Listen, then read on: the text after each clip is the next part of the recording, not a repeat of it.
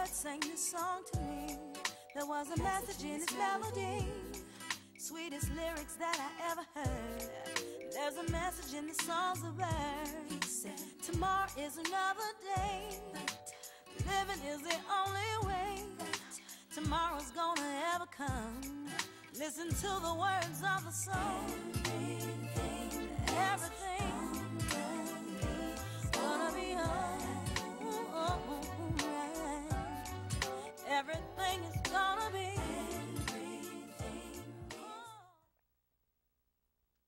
Greetings and welcome to A Sip of Inspiration. I'm Stephanie Wilson and I'm your host for tonight's show.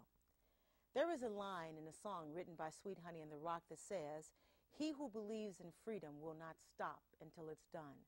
I believe freedom should include but not be limited to our civil rights. And in order to live a healthy, prosperous lives, there are facets of our physical and mental well-being that are in our direct control. Some of the things that we have the ability to control, no matter our circumstances, are teen pregnancy, addiction, financial poverty or prosperity, preventable diseases such as hypertension and diabetes and obesity. Last month, we talked about teen sexuality, abstinence, education, and preparation. Tonight, I've assembled a panel to discuss addictions. Now, addiction is defined as a compulsive need for something. That something could be drugs, alcohol, gambling, sex, eating, working. So during the next hour, with the help of the viewers at home, we will explore various phases of addictions, from how do you know when you have a problem to where you can get help. I believe that once we can rid our lives of debilitating activities that are within our control, we will see our finances improve, our families healed and uplifted, our neighborhoods made whole, and our lives more prosperous than we ever believed possible.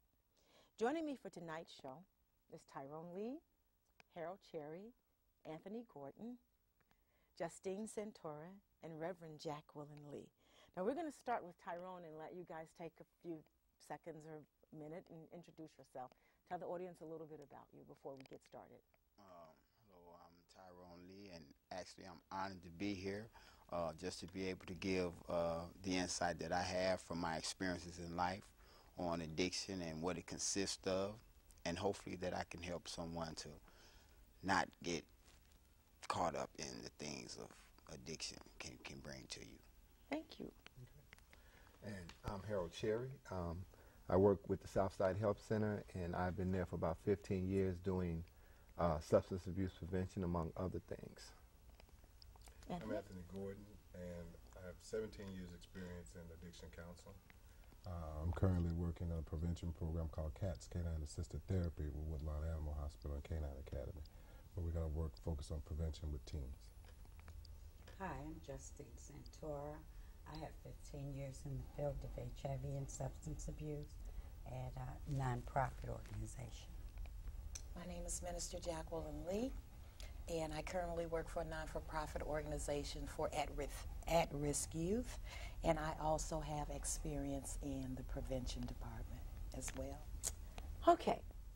Thank you all for joining me. I know that getting everybody together in one place and having you clear your schedule, if it's anything like mine, was just horrific, and it's an honor for me to have you here. Thank you. But the first thing I want to do is bust the myth that addiction consists of simply drugs and alcohol.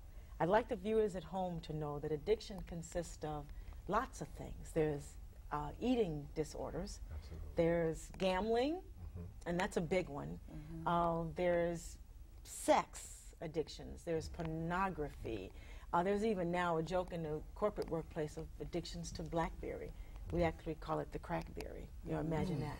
I know, but you just can't get away from it. All of a sudden, this little thing literally controls your life. You know, so I want people to understand that first, and then we're going to go. I want to talk about how do you know when you have a problem? What are some of the first signs? And this is long before your life's falling apart. How do you know? What are some of the first signs? Here's one that most people can relate to: cell phone addictions. Cell phone addictions. When you get a bill that reaches $300, $400, $500 in a month, you have a problem. And that's one that most people can relate to, young and old.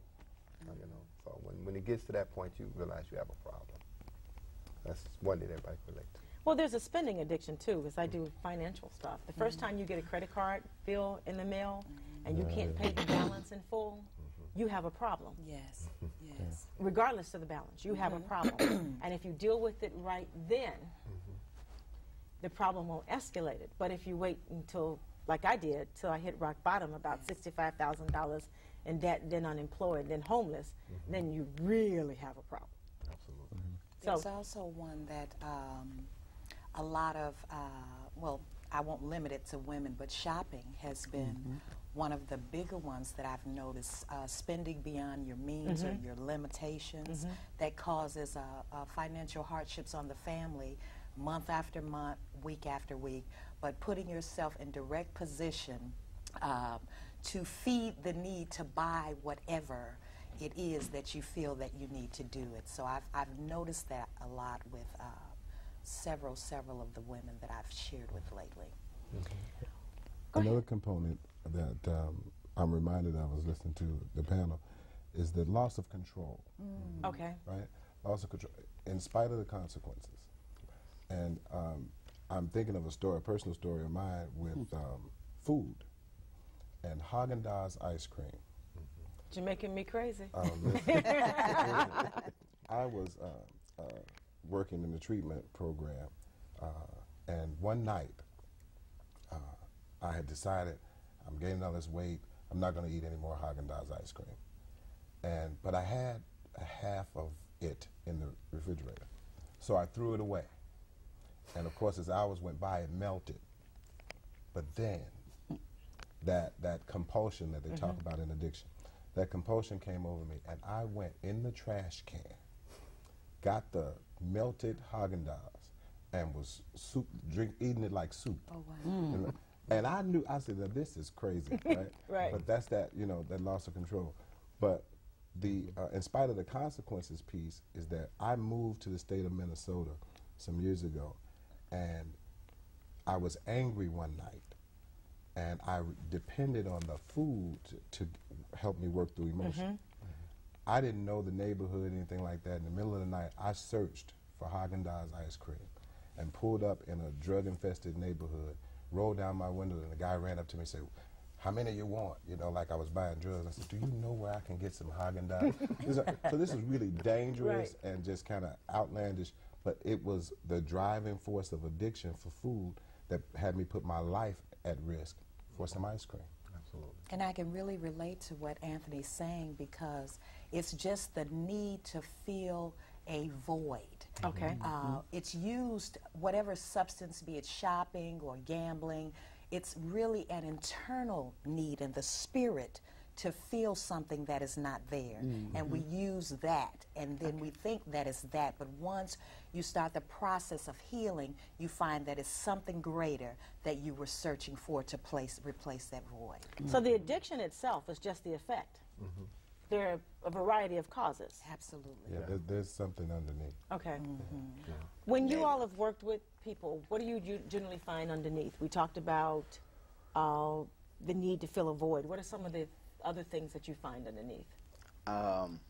Basically, during my studies, I believe that there are personal issues that take effect, whether it be family issues or issues on the job or issues with our mates that tend to have us seeking something outside of that to help us feel better about ourselves. And when we don't feel better about ourselves, we look for something that can help us in that. And a lot of times it has a negative aspect, so we have to kind of reverse that thing and with the addiction and get something positive to fill that negative void. Now, what do you find, though, in teenagers who don't have access to, say, credit cards or cash to fill the void through shopping and some of those other means? What are you finding in teenagers? What voids are they feeling, and how do they do it? Loneliness. Okay. I would say, from my experience working with teenage youths, fear, acceptance, wanting to belong and be a part of. Those are some peer pressure. Those are some of the components that teenagers today deal with, wanting to fit in. Yes. you know. Well, that doesn't seem to go away because adults are saying the same thing. Yeah, yeah. And maybe it even begins as a child I and is think carried so. right on through adulthood Okay. in I think some so. cases. Some of the pressures are not just limited to peers. I worked with a young man once who was the youngest of a family of 6, and I think the closest sibling to him was 10 years his senior. And he had the pressure throughout his life not to be like your brothers. His brothers were violent and criminals, basically, and he had the pressure not to be like his brothers. And that pressure drove him to drink and to act out in school, et cetera, et cetera. So the pressure came from his parents, actually. You know, and oftentimes parents aren't aware of the level of pressure that they put on some of their child with expectations, et cetera. Yeah, and I think one of the things we have to do early on is one, be aware and look for voids when we're dealing with our youth, because, you know, that way you have an opportunity. We talked about preparation before, is to prepare them for some of those things. And peer pressure, of course, is major. And that forces them into a lot of things and wanting to belong. We talked about earlier when we talked about running trains or sexual activities, this, that, and the other, and wanting to belong. And a lot of them fall victim in terms of wanting to belong. So it's about looking early on and trying to identify those voids and find ways to fill them. How early should you start, and what should you do? When you look at it, it's like when you start early, it's not. It's just monitoring and watching and understanding, and that's the biggest part about parenting. You know, there ain't no book. We've all had our experiences, and there's no book. So it's just really monitoring, watching your children, see what they're doing, and again, is I used to do this with my boys all the time. Is I would encourage them to tell on one another secretly. And the reason I did that was it not to make them a telltale, because I can't watch them 24/7 when they're with one another. So when something is not going right, they would always come and say, "Dad, blah, blah, blah, blah." And I'd be like, "Don't tell them I told you." And I'd be like, "I ain't going to say a word." But this was a way that I was able to monitor different behaviors and then maybe do some intervention with them before it really became a major problem. So it's just monitoring, you know, different behaviors as they come along. And actually, I was having a conversation earlier because it's the parents' job to instill morals and values in their children. But once the children leave the household, then society plays a role in helping to nurture that child, whether it be school, after-school programs, and things of that nature. And the bottom line is we have to instill certain values in our children so that they can make the right choices and not do a lot of things that say, I've done in my life. Share my experience with them so they can choose a different route. Okay. This is what Mr. Lee is saying is leading right into the concept of motivational enhancement type therapy, where the parents, rather than the pressure that I mentioned earlier, tell the child what not to do, who not to be like, and put that type of pressure on the child. The concept suggests that you encourage the child to be the individual that he or she is, and highlight the assets and attributes of that child. And those things in parenting will help prevent the void to occur in the beginning. We'd like to, I just want to invite our callers to call in. The number is 312-738-1845. It'll be on the bottom of the screen, and we'll take all questions. Don't be shy. This is never a show where you have to be polite. Okay, Jackie. You know, being a teenager, it's a very awkward stage. I mean, you're not a child as in baby, and you're crossing over to young ladyhood or young manhood. And a lot of times, it's really just a natural process of life, the desire to feel connected, the desire to belong. I think that God created us to be together and to have that passion on the inside to want to be a part of something. But as my Mr. Lee said, my husband, as he said, that it is a very important thing to instill certain morals and values in the children, because I'm not one of those people that believes that it's society's responsibility. I think that I should give my children something of a map and different signs to look for as they enter into a society, so they can know what stumbling blocks to cross over, because there will be stumbling blocks. Now, when they're teenagers, how do we prepare? Because now you have a lot of control up until they become fairly mobile, and they're teenagers, and then they're just out there, or they think they're out there. I think one of the things is to make sure that they have a clear understanding. And when I say that, because a lot of times when they get in, and we're talking about substance abuse, when we start talking about, they have a distorted sense of what's right and what's wrong. When we talk about the use of marijuana, the use of alcohol, and a lot of times, oftentimes, they don't know enough about it. When we talk about clear concepts, and this is a gateway drug we often talk about, and most people who do other drugs started here. Okay, so that's what we mean by gateway drugs. Yes. Okay, because some people think that if they smoke a little marijuana or have or drink, then they're not in danger of anything. It's just a little marijuana, and it's just a little drink. Right, but that's the thing, when you start talking about addiction and knowing when there's a problem. This is one of the things I have a debate with my young people all the time, because one of the things they talk about is this is natural. Well, it's no longer natural. If it ever was, it isn't anymore, because they do so many different things to process it, so it's no longer natural. But one of the things that we often debate about is the fact that they don't look at, I say, if you take half this room and they shoot dope, and you take half this room and they smoke weed, they will call them dope fiends. And the thing that I want them to understand, that it's all dope. And this is the thing they don't think about. Normally when they start, they can take 2 hits and they'll be high.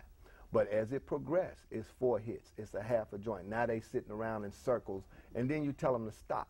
And that's when the debate starts, because everybody can stop when they want. And that's the thing that they have to look for when you start talking about how do you recognize or identify if in fact there's a problem. Try stopping. And then you'll be able to see. Let's even go even further when it gets to the point where you have to do this thing in order to function in what your daily chores are. Before you can go to the washroom, you got to have this or that. Before you can get dressed, before you go to work, even going to work, you got to have this thing. And addiction, another definition for addiction is anything that you do habitually. And we tend to get away from the habit form of what addiction is. I think also in society we seem to separate addictions. There are addictions that are just as debilitating because they're financially debilitating, like gambling and, you know, and eating, you know, but they're not necessarily physically debilitating all the time. And I think in society we tend to separate the two. I guess you could have one that's okay and one that's not okay. You know, we're big on that. So what's the difference, and how do you deal with that? Because an addiction is an addiction. If there's something you cannot do without, It's an addiction. It is whether it is shooting dope or ice cream, you got a problem. Right. And I think first you have to identify that it has become a problem. First you have to recognize that it is becoming or has become a problem, and what are you going to do about it? And that's something that, oh, I'm sorry, Justine. That's something that you can see a person that can see another individual with the naked eye that seemingly has an addiction. But until the individual makes the admission or the acknowledgement, and that's where the threshold to help really comes available, when the individual can say, okay, I think that this might be a problem. But a lot of times we say, people might say, I think I have a problem, but it's just a fleeting thought, and as soon as you can able to get one more dollar, one more drug, one more bet, whatever your addiction might be at that time, it's no longer at the forefront. It's no longer you're no longer looking at a problem, you're fulfilling the need. Well, I had an eating disorder, so I understand. I understand. I was there with you, okay? I was there. And then I started purging because I started gaining weight. But then somehow I couldn't stop purging.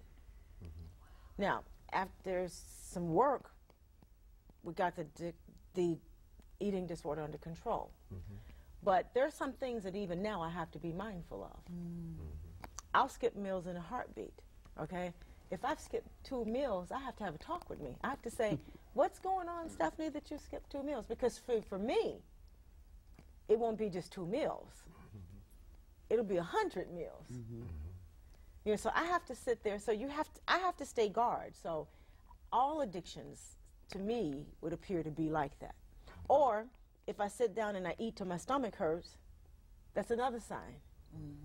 Because I can't do that once. If I do it once, I have to say, okay, Stephanie, what's going on? You know, you ate your food, everybody else's food. What's happening? What's going on? So do people do those things?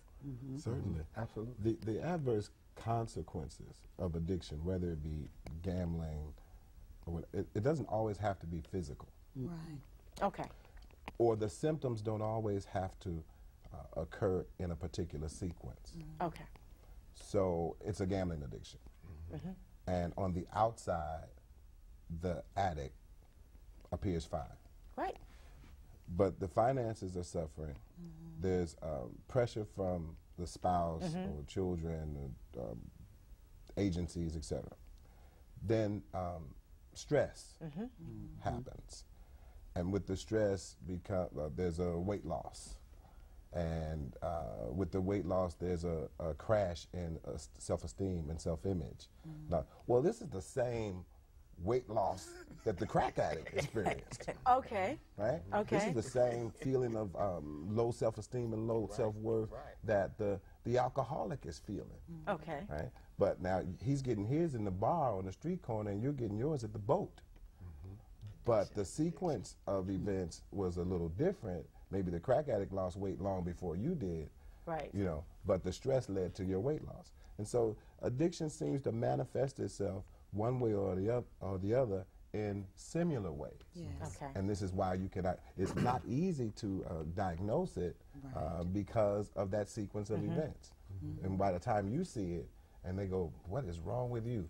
You just break out crying, I just lose all my money every week. Okay, okay.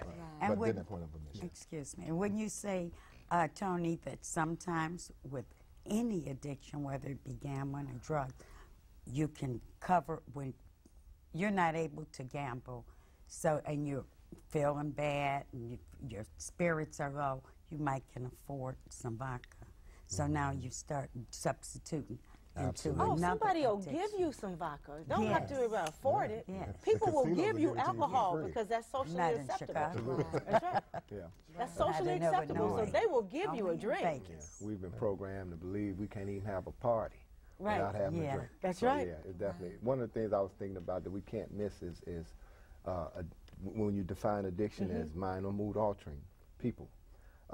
We have to be mindful because you got some people that are truly drugs, and you have to be, and it works both ways. How you got some people that come in the room and everything about you change, you know, for this way. Then you got some people come in the room and everything lights up. You're like, oh my God, and that's the same thing. So you have to be mindful of people too, because you have some very addictive people. So be mindful. And when we talk about addiction, the whole gamut, that's one of the things that we rarely talk about is how addictive people can be.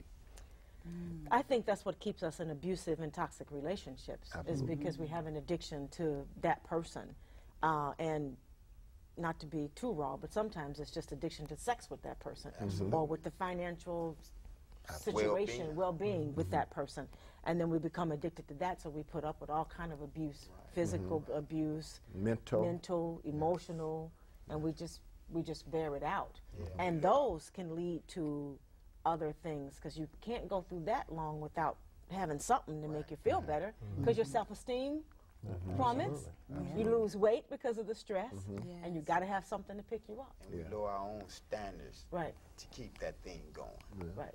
I think that sometimes it's just, and I go back to the spiritual void, because we are always looking for something on the outside of us to make us feel better. And that's why I really believe that the spiritual component of the relationship with God, with the individual, is so key. And that goes back to raising the teenagers and different things. I think the very fiber of the foundation on which we have built our families as a not as a nation, but as just African Americans, we have just totally just discarded that. We don't have dinner together anymore. And I know it's because of social economic things. Mama has to work and dad has to work, and If there's no dad, then mom has to work double. But we really need to get back to the way that our mothers raised us, because I think that was the key. And there was always God. God was always the driving force, that whatever come what may, that we could make it following these principles. And when we stop doing that, we start looking for other things, relationships and ice cream and sex and gambling and shoes and I need to feel better right now. And sometimes we just need to stop and say, okay, I need to get a source of strength that cannot come from a human being, that has to come from a power greater than me and you. Now, some things that we do to ourselves will trigger other diseases. So I was wondering earlier, and Justin and I had a conversation, addictions, especially addictions to substances, could possibly trigger other mental or emotional disorders. Absolutely. I mean, if you're not functioning in the right frame of mind, then you not only do you become accident prone, we can just start there, but then some of the behavior, some of the judgments are distorted, and now you have a rise in teenage pregnancy linked to substance abuse. Now you have a rise in sexually transmitted diseases linked to substance abuse. You see, because the decision-making process is distorted with the alcohol or the marijuana or whatever. And so this is a problem. This is a domino effect that happens in our communities. And while we're talking about this, it just popped in my mind is that a lot of the things that are going on in our society today are a direct result of the addiction of power in politics, in our communities, just money just being the root of a lot of things that's going on today. I was having a conversation earlier. When I was growing up and going to school, we had community organizations that were set up to keep children from getting caught up in the circles of the community where gang banging or using drugs or having sex and these things. And the teachers, they cared more. I was just calling out all my teachers' names when I was like 5 or 6 years old. You know, I remember because they implanted some stuff in me when I left the household. And they were more caring and loving. And today it's like, I mean, the kids getting killed in school.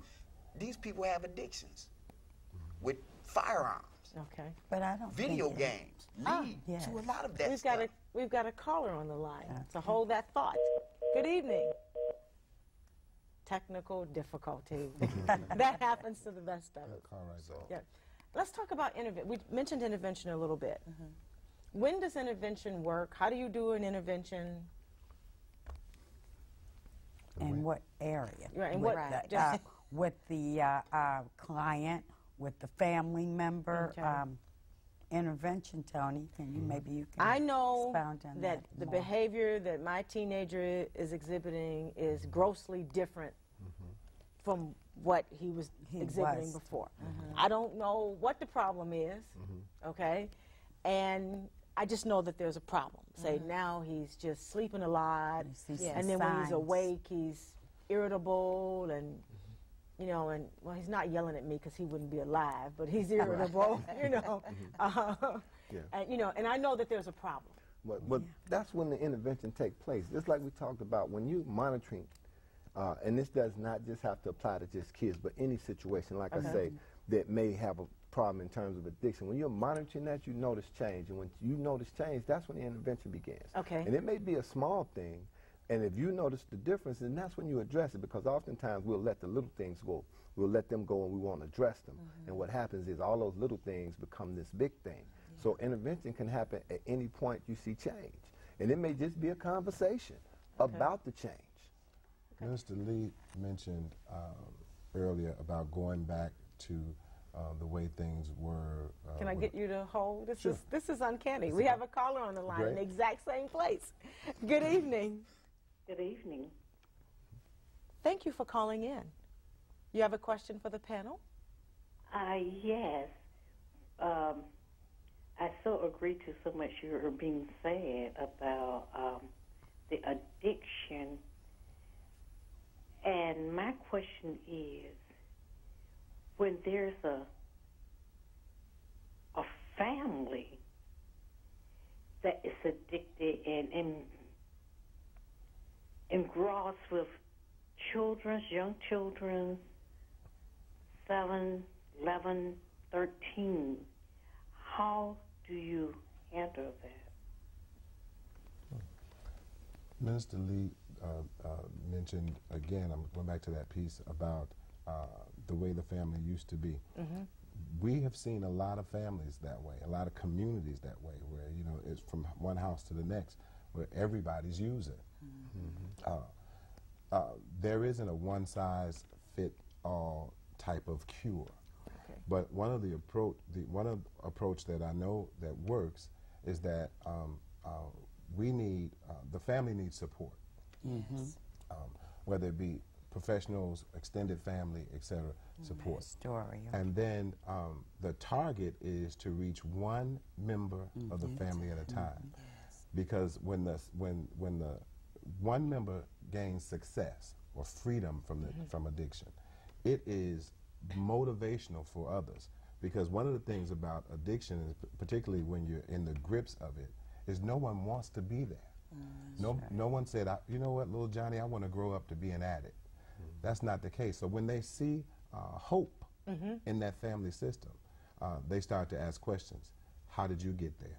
Okay. Right? Good. And we've got another caller. Good evening. Hi, how are you? We're great. Great. When I was calling in, I was listening to you talking about the addiction. And just say that you've been into this recovery for years and years and years, okay?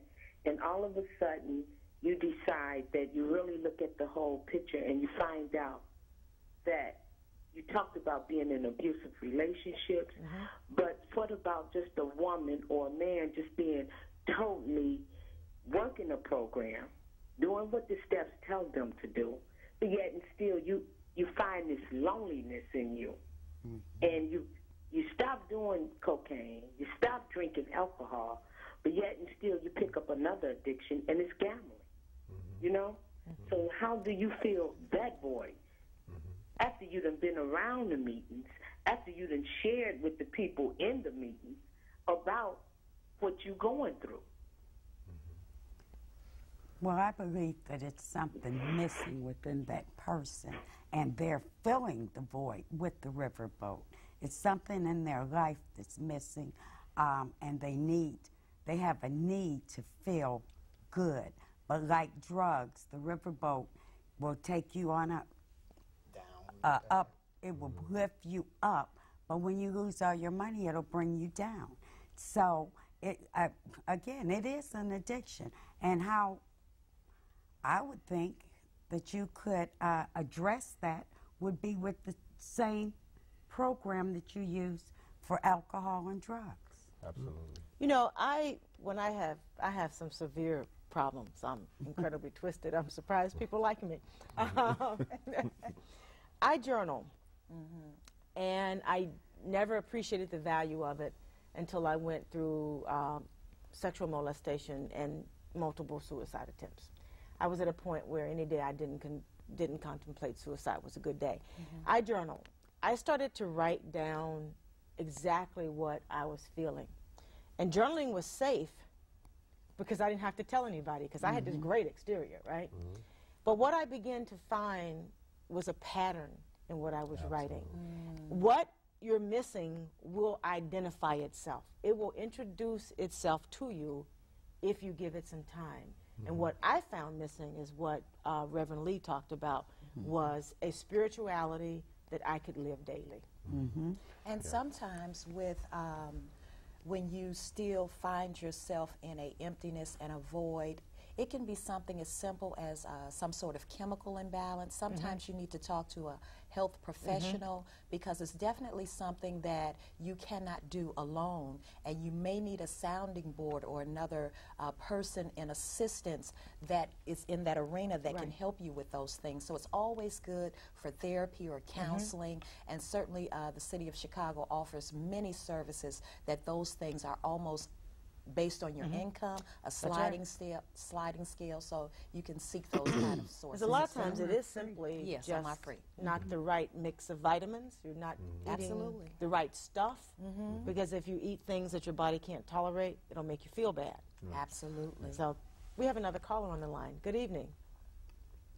How you guys doing? Good. Good. How you guys doing? I just had 2 quick comments. First of all, I would like to say, as regards to the crack epidemic, it's hard to treat those people because those people, some people do it a lot and some people do it a little, just like cigarettes. Some people smoke 2 packs a day, some people smoke 1 pack a day. So it's hard to treat different people because different people got different sets of problems. And then it's like a big circle, like the brother said, it's a domino effect. Secondly, with the kids in school, you can go to the metro and you can smell a metro. The metro is reeking of reefer. Like they doing this before school. I'm like 15 years removed from high school, and it wasn't nothing like that when I was there.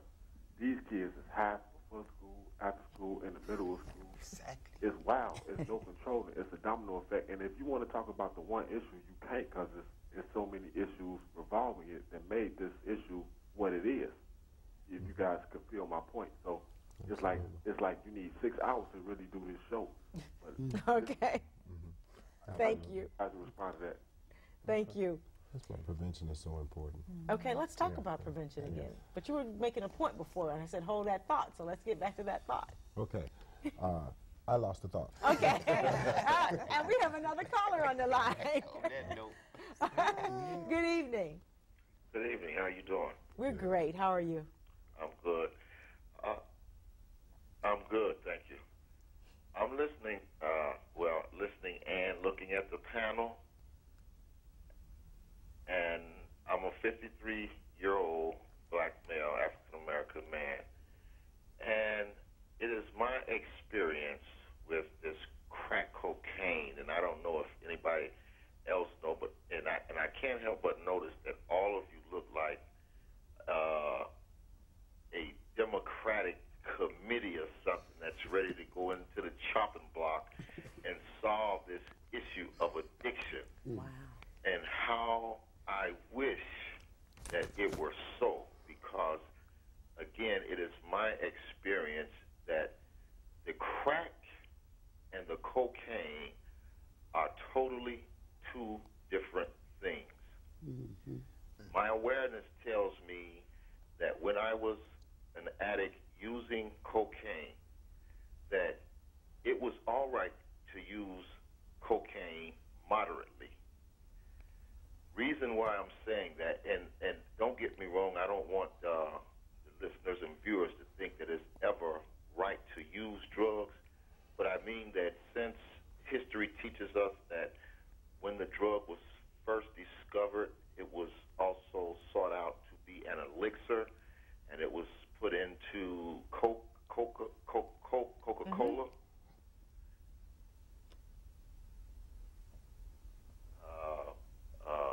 Euphoria effect. Everybody was falling in love with this stuff. But now, also, it's a pharmaceutical. It's our local anesthetics. You know what I'm saying? When we get a cut on us and they need to sew us up or something like this, they inject us with some kind of derivative of the coca plant, Novocaine or, Arcane or something to lessen the pain.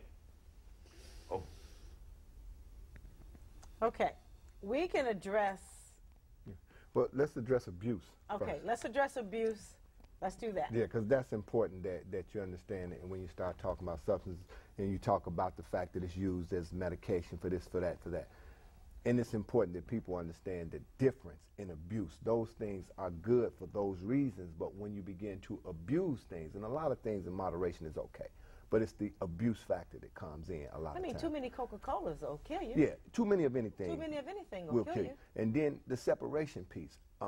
we have to be careful with that too, because even with cocaine, crack, heroin, marijuana, alcohol, we look at the fact that they're all drugs. So we don't do that separation piece.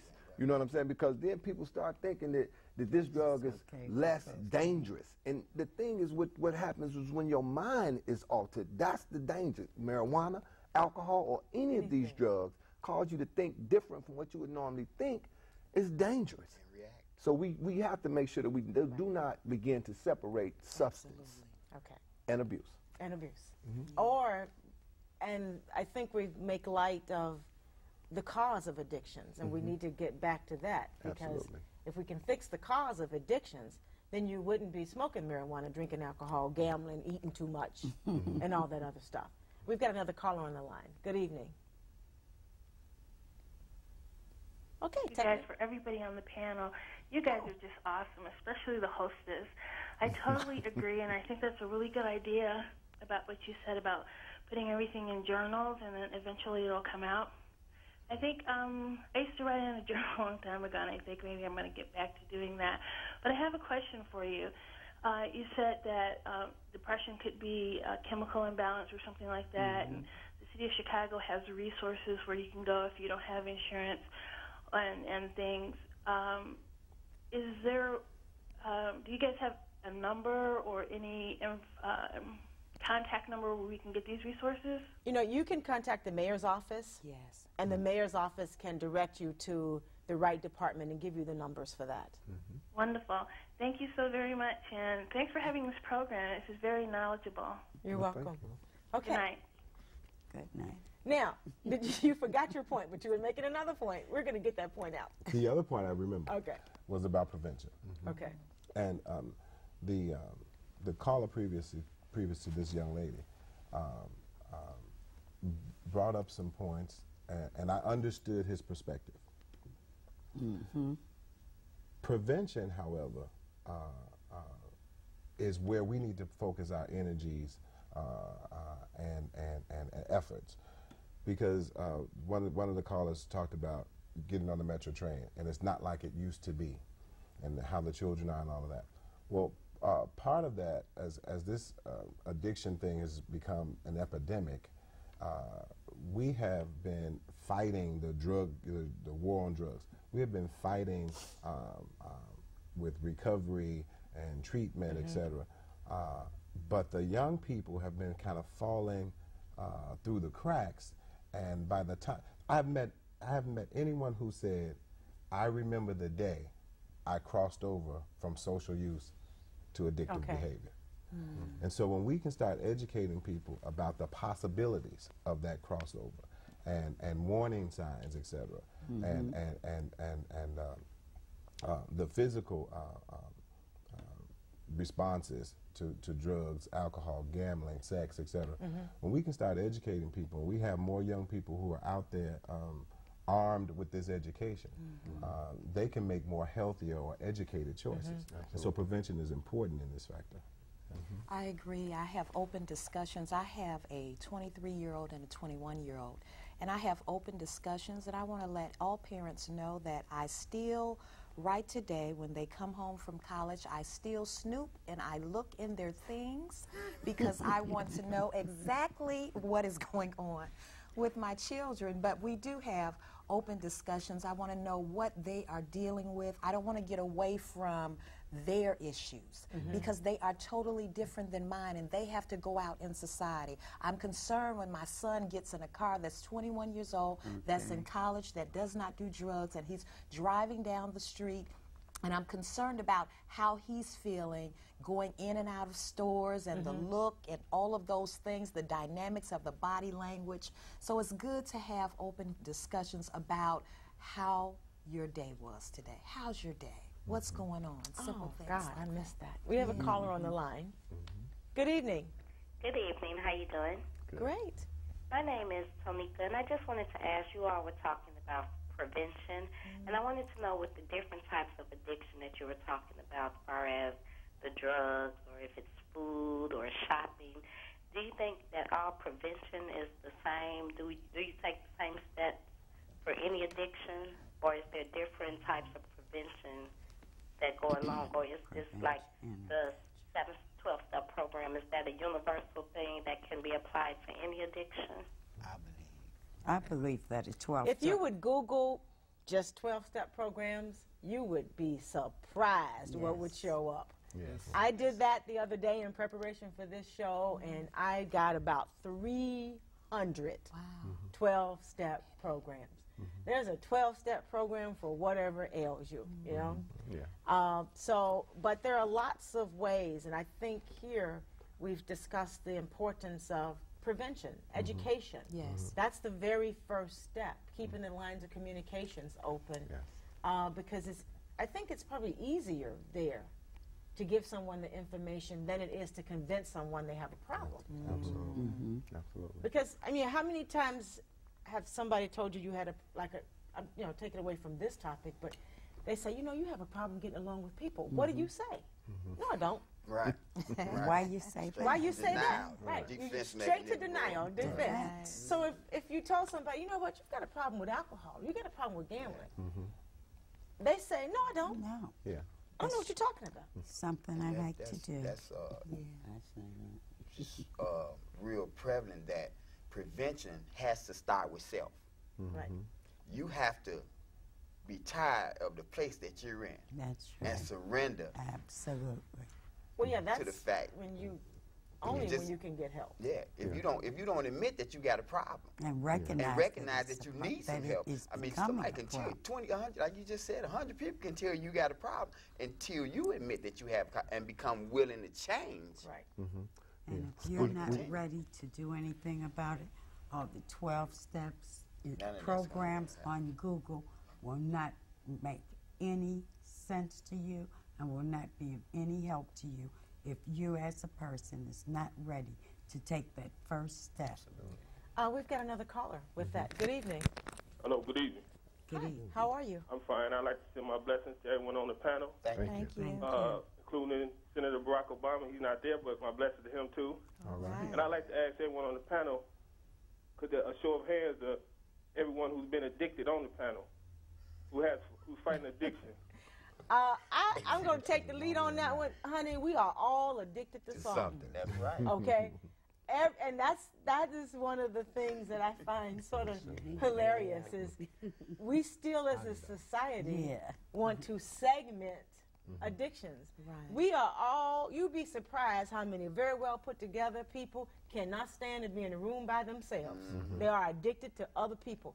Cell phone addictions. Yeah. You know, people can't leave home now without talking on the telephone. Yeah. We are addicted to, everybody's addicted to something. Yeah. We have another caller. Good evening. My name is Philip. Hi, Philip. And really what I wanted to say, I asked, y'all just answered everything I wanted to say because I just wanted to let the people know that the 12 steps and the 12 traditions apply to everything if there's any kind of addiction. Yes. Right. Thank you. I think one of the things you have to do is the reason there's so many programs because every individual is different and you have to look at modifications. In terms of a 12-step program, one of the things that they talk about is the individual, and that's important. We got a program that we have a harm reduction program that I've been working with now for about the last 4 years called Safety Counts.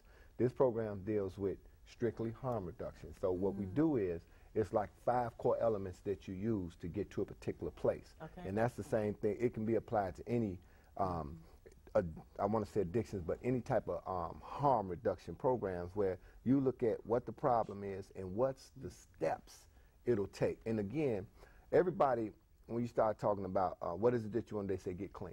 But they don't look at the steps in between that you have to take to get to the end result. And I think that happens in all addictions. You have to start looking at what steps you need to take and then start to apply them. Not the end result, because a lot of times that's what we call long-term goals. And it's the hardest to get to. You know, when you start talking about, I want to go to treatment. Well, what needs to happen? You need to make a phone call. You need to get on the list, whatever it is that needs to happen. Step by step, step by step. And that's why we have so many programs, because each individual is different.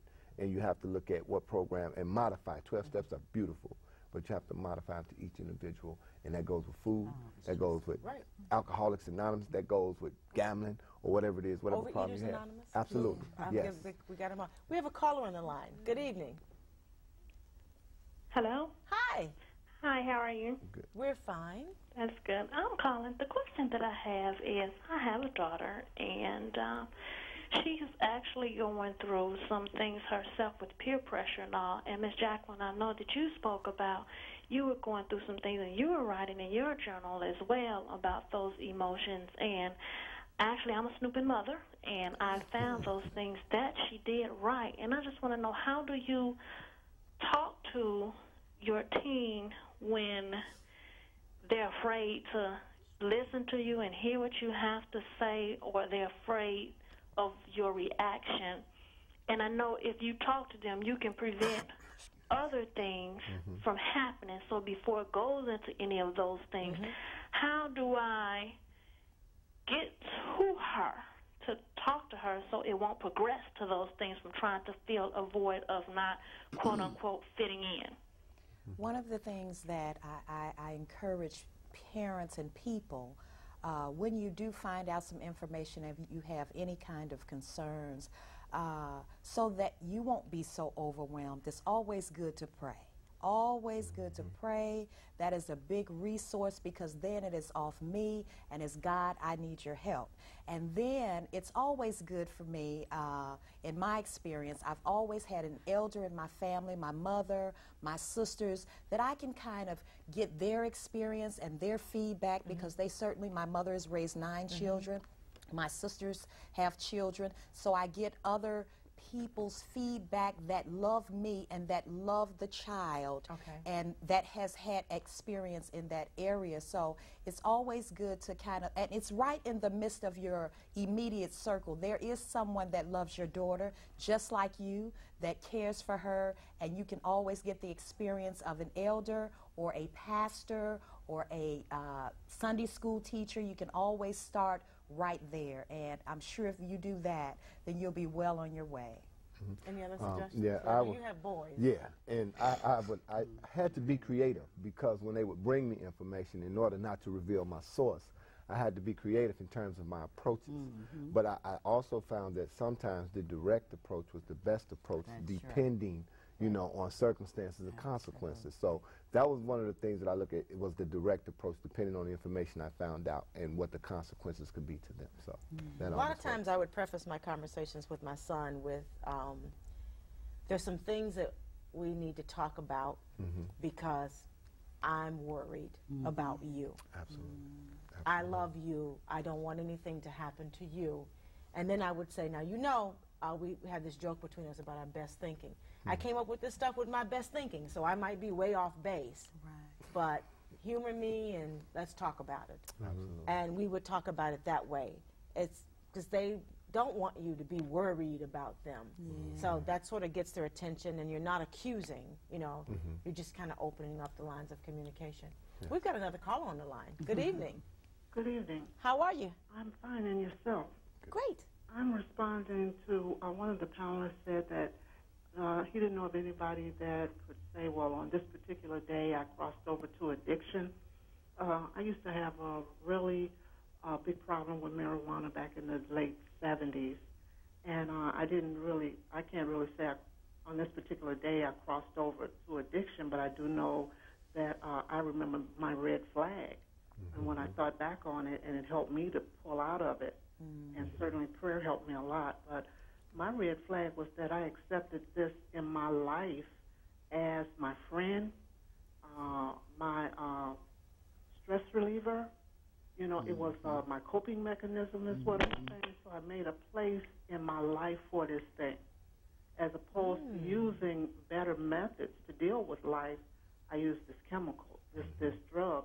And it was marijuana. It was light, you know. Nobody really said anything really bad about it. I wasted a lot of time, basically.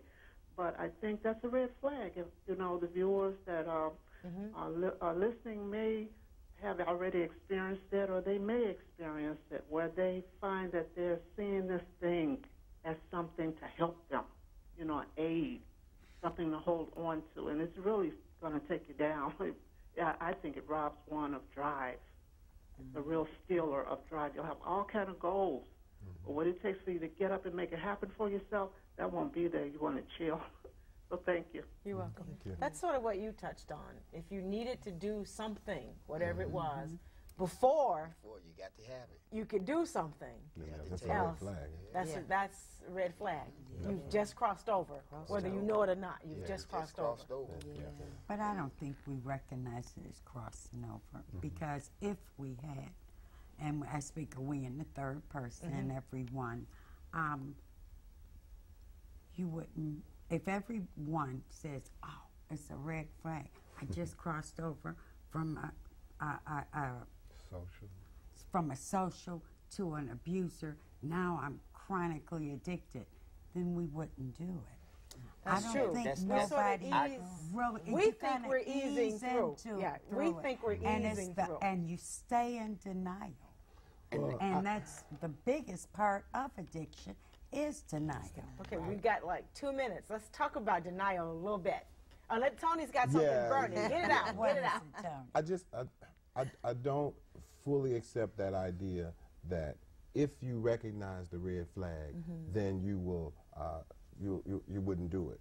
By the time you recognize the red flag, you're caught in the grip, so to speak. And denial certainly plays a part, but denial helps you fight against surrender. And so that's an issue. I don't. Okay. So by the time you see the red flag, it's too late. There's a problem. It's too late. Well, Okay, it's too late. We've got a caller on the line. Technical difficulty. Cool. Hi, Ms. Wilson. Oh, no. Hi, how are you doing? I thought I lost you. Fine. I'd just like to thank you for hosting such shows as these. And I'd like to thank all the panel members for speaking on such an important issue that affects African Americans. You talked about a lot of things such as parenting and prevention, and I'm just very proud to be sitting here watching each and every one of you all. And I hope that you continue to have shows like this on a regular basis. We will. Thank you very much. Thank you. Okay. Absolutely. You know you're right, because by the time you realize you got a problem with handling your money, you owe everybody in town. That's right. That's right. It is too late.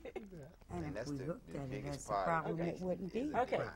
One thing from everybody that people either should be aware of, can do, or take notice of, one gem. It's a spiritual void. Okay. And it needs to be addressed at some point through spiritual matters. Okay. Quickly. Just be vigilant. Okay. I would just say that write and start little and work your way up. Okay. To be aware is to be alive. Okay. Pray and ask for God's help. All right. He'll I do want to thank you all for joining me. This has been an absolutely fantastic show. And as you know, my personal goal is to get information to the community about things that are happening in our community that we can take control over. Because we have so much power within our own hands and minds that we absolutely can really just create our own prosperity.